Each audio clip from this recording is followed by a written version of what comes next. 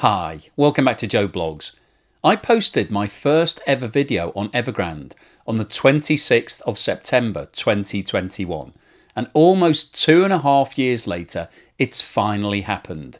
Evergrande has gone into liquidation. Big news out of mainland China. A winding up order has been issued by the Hong Kong court on Evergrande. It is the world's most indebted property developer. It has more than $300 billion worth of liabilities. Evergrande shares fell by more than 20% on the news before trading was suspended. Shares in the mainland property developer alongside its two listed units have been suspended from trade. Evergrande first defaulted on its debts of more than $300 billion US back in 2021. Evergrande has been the poster child of China's nationwide property debt crisis. Evergrande had been working on a $23 billion debt revamp plan with bondholders, but those efforts were scuppered last September when billionaire founder Hui Kaiyan was put under investigation for suspected crimes. The court today ordered the liquidation of assets. Now the liquidation order is likely to deepen the crisis in the sector and jolt China's fragile capital markets. Beijing was already grappling with an underperforming economy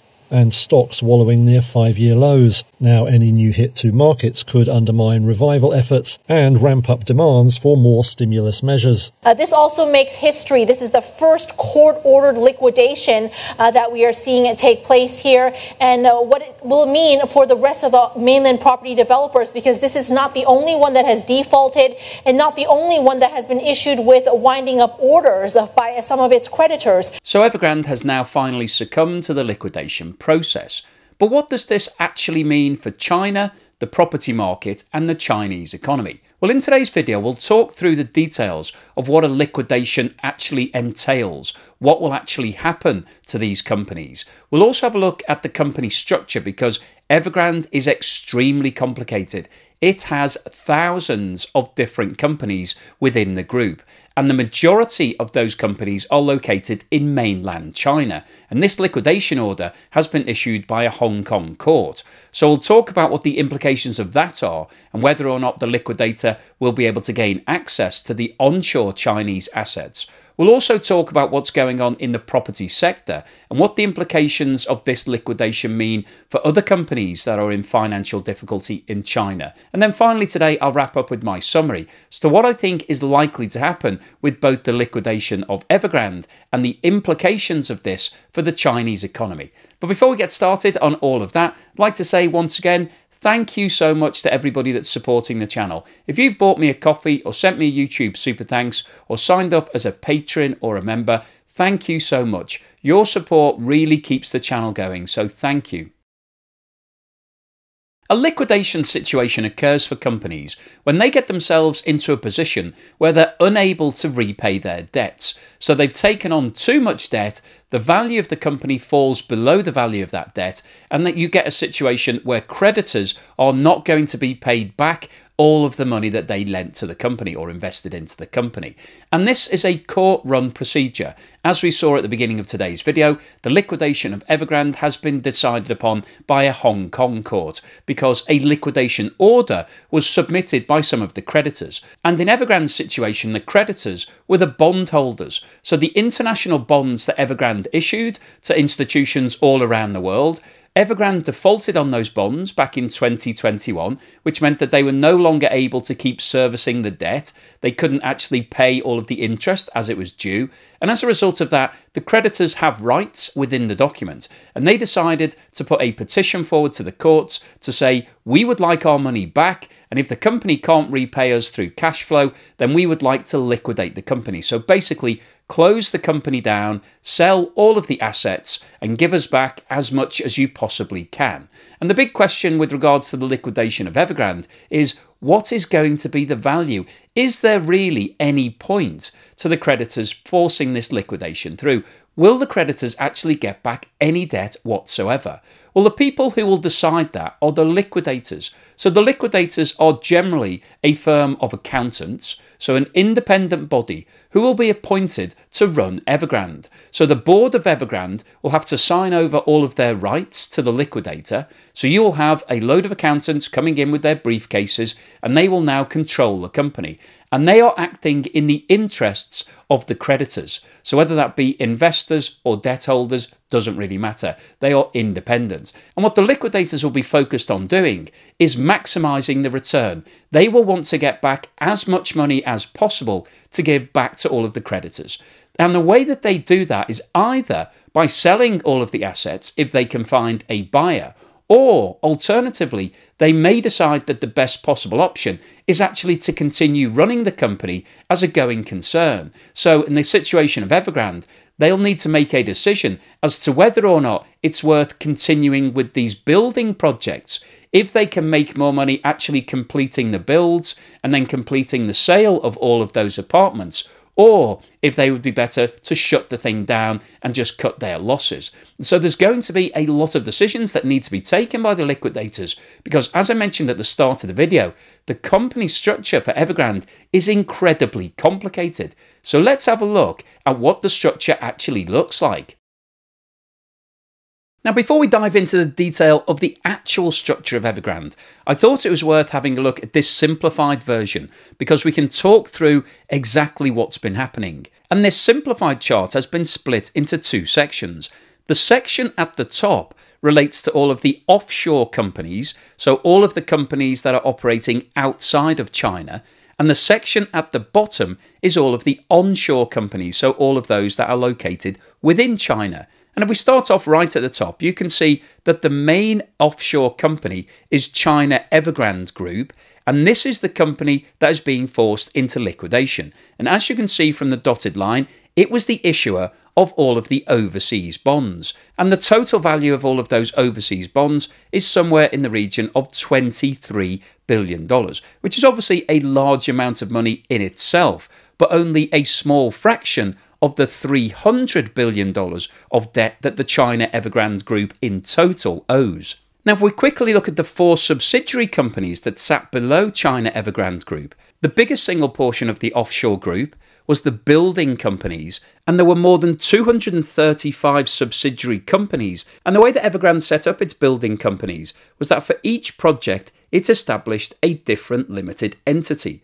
So the 235 plus companies represent 235 plus different building projects outside of China. The next biggest offshore subsidiary was Evergrande Property Services Group, and this was the property management services that Evergrande got involved with, and the offshore business owned 61% of that company. Evergrande also had its electric vehicle company called New Energy Vehicle Group Limited, which is a business that is set up to build electric cars. However, it still hasn't produced one vehicle. And the final subsidiary was Heng Ten Networks Group Limited, which was a media business which has subsequently been sold. If we now move down to the onshore part of the group, which is the mainland China businesses, you can see that there are over 1,850 subsidiary companies representing more than 1,850 different building projects.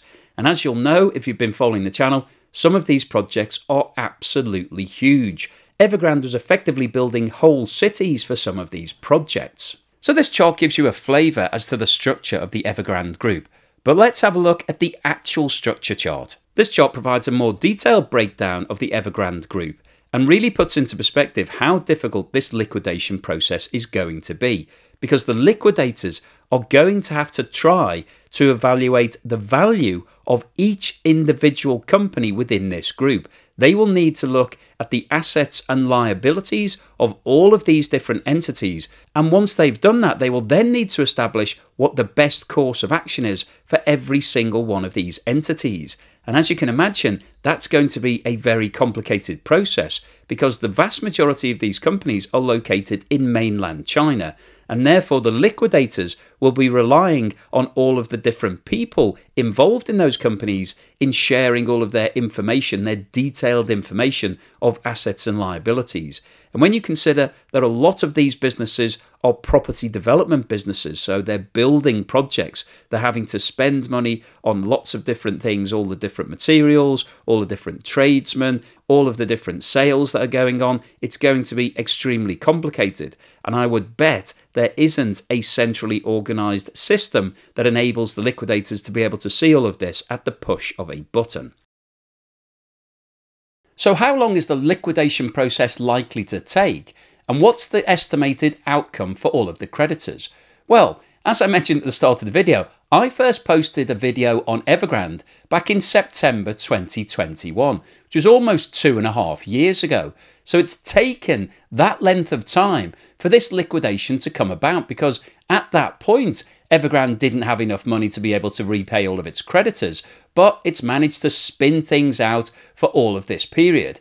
And it's likely that the liquidation process will take years. The chart that we just looked at was incredibly complicated. There are thousands of different companies within this group, and beneath all of those companies are thousands of different developments, and they're at various stages. On some of those projects, Evergrande haven't even broken ground yet. They just own the land. Whereas on others, they've taken money from people in advance of the building of those projects, and they're still needing to build out all of those apartments. And the liquidators officially will be in charge of everything that happens for every single one of those companies. So it's going to take the liquidators months and months just to be able to get their head around exactly what's happening right now. They'll then need to draw up all of the assets and liabilities for all of those individual companies and the group as a whole. And then they'll need to start making decisions as to whether or not those developments are viable. So they'll need to look at things like what's happening in the property market, what's happening with prices, whether or not the apartments that they're building are going to sell for anything like the price that they'd originally budgeted. If they don't, whether or not they can still make a profit. So there are a lot of complicating factors that are going to need to be fed into the models that these liquidators are running.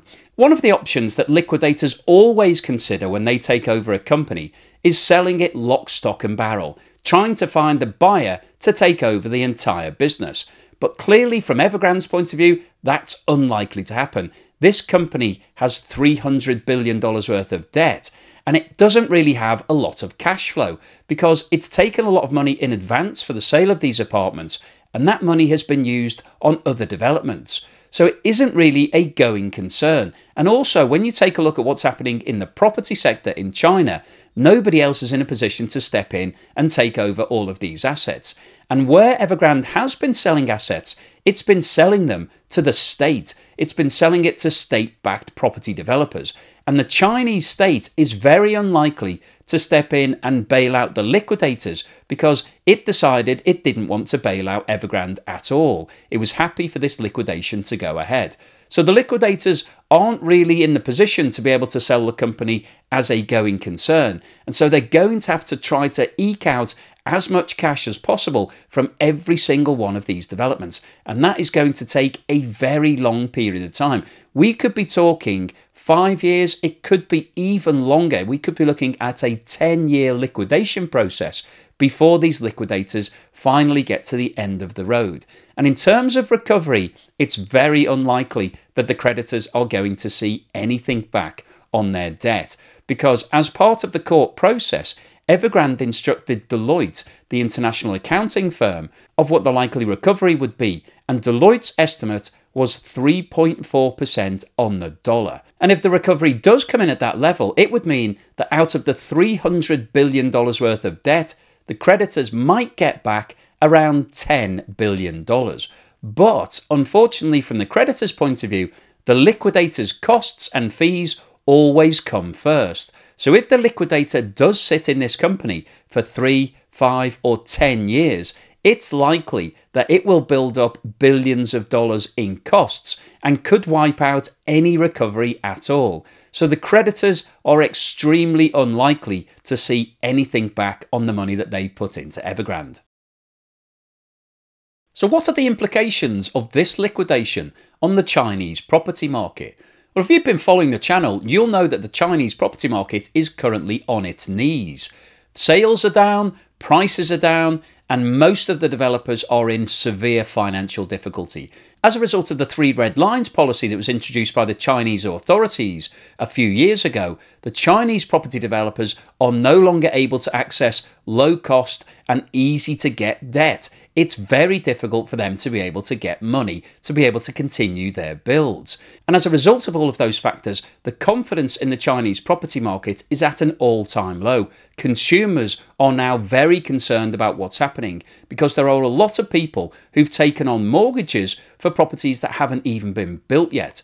So the implications of this liquidation could actually make things significantly worse because there are a number of other Chinese property developers that also have offshore debt that could also go through the same process and go to the Hong Kong courts and be forced into liquidation. And if that happens, what will happen is that liquidators will start taking over these companies, and the liquidators will be a lot more cautious than the current management teams because they are only looking after the interests of the creditors. They are trying to get the best return for all of the people that that company owes money to. They're not looking to grow the businesses, to take on more debt and to take risks. They're looking to just get cash out of the entities. So there is a real chance here that this announcement of Evergrande's liquidation could actually trigger a domino fall of all different property developers. We could see tens or maybe even hundreds of other developers going into a liquidation process. And if that happens, it's likely we'll see a further slowdown in the builds in China, which is likely to lead to a further loss of confidence because all of those people, the millions of Chinese individuals who are waiting for their apartments to be delivered, will have to wait longer because it will take longer to build them. And so people are less likely to sign up to buy new properties. And so we could see a further fall in prices, a further fall in sales, and even more property developers getting into difficulty. And the reason that this is really important is that the property sector equates to around 25% of the total economy in China. So if the sector goes into further decline, it will drag down the overall economy and cause more problems for China in 2024 and beyond, because property isn't something that turns around overnight. This is going to have a long-lasting impact on the Chinese economy. So what's the summary and conclusion today? Well, I wanted to post this video because the announcement that Evergrande is now formally in liquidation is a big event. I've been talking about Evergrande and the Chinese property market for almost 2.5 years. And in fact, back in September 21, Evergrande was sitting on the verge of liquidation at that point. So it's taken a very long time to happen, but it's finally here. But as we've talked about in today's video, it's not going to end quickly. It's actually very unlikely that we'll see a conclusion to this liquidation process in this decade. I think it's likely to take around 10 years. So it might actually be sometime in the 2030s that I'm posting a video telling you what the final outcome of the Evergrande liquidation process is. But I think the issue that really is key for the Chinese economy is what's happening in the property sector and what the implications of this liquidation means for other property developers. The fact that the Hong Kong court has now decided that it's legal for Evergrande's overseas assets to be put into liquidation definitely spells bad news for the other property developers in China that also have overseas assets, because this is setting a precedent. It's likely now that the creditors from all of those other businesses will be looking to force liquidation processes, because this is really a point of principle. As we've talked about, the recovery that the creditors are likely to see from the Evergrande process is going to be minimal, if anything at all. When you're talking about 3.4% at best, it's very likely that it will be nothing, because the liquidators will use up a lot of that cash paying themselves, and also it's likely when you start lifting all of the stones and looking what's underneath them, that the assets that have been shown on the balance sheet aren't actually that tangible. So realistically, I don't think many of the creditors will be expecting to get back anything. I'm sure they've written down the value of all of their bonds to zero a long time ago. But the point here is that this is potentially going to cause major issues for China in terms of its future investment. As I talked about in a recent video, direct investment into Chinese businesses in 2023 hit an all-time low. It actually came off a cliff. And one of the reasons that investment is down is that people are concerned not just about what's happening in the Chinese economy, which obviously is concerning because it's in a state of flux at the moment, but also whether or not you can trust what's going to happen with those companies in the long term. And I think that's one of the questions that's thrown up by this liquidation process. It will be fascinating to see how much access the liquidators of the Evergrande offshore businesses are given to the onshore companies that's sitting in China, because the vast majority of the assets and the value of the Evergrande group is in those companies in mainland China. And I would be surprised if the Chinese authorities are happy for the liquidators to start closing down businesses within China, stopping developments and asking for all of the money to be sent to Hong Kong so it can be handed out to international creditors. I don't think that's likely to happen.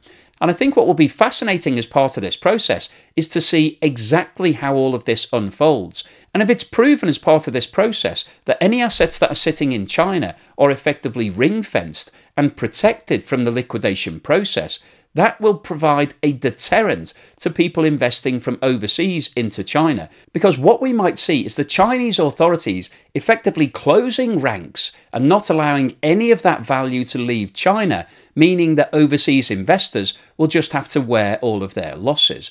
And that could have serious implications for China looking to raise investment in the future. Because as an overseas investor, you don't want to take the risk when something goes wrong that you just basically get completely taken out, completely wiped out, because China is looking after itself. And I think that's the real risk from China's perspective, is that this liquidation process could expose the fact that China doesn't want to play ball when things go wrong.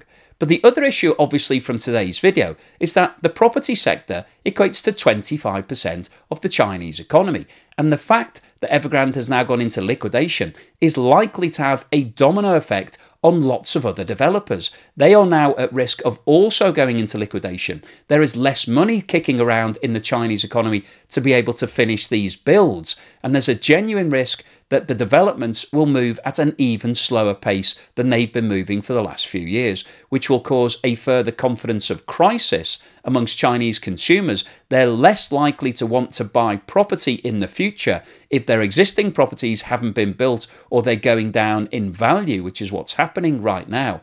So all of this means that the property sector is likely to weaken further over the next 3 to 5 years. And that's going to be really bad news for the Chinese economy, because when 25% of your economy is in decline, it's very difficult to then achieve the 5% growth that China is talking about for 2024. So the overall summary of today's video is that finally we've seen the liquidation of Evergrande being announced. That's bad news for Evergrande and its creditors, who are likely to get back nothing in terms of all of the money that they put into the company, the $300 billion worth of debt that the company has. But it's also seriously bad news for the property sector. And as the property sector makes up such a large part of the economy in China, it's very bad news for the Chinese economy. So hopefully you've enjoyed today's video, you found it useful, informative and thought-provoking. If you've liked what I've said, then please give me a thumbs up. Thank you for watching this video all the way through to the end, and here's something to put a smile on your face.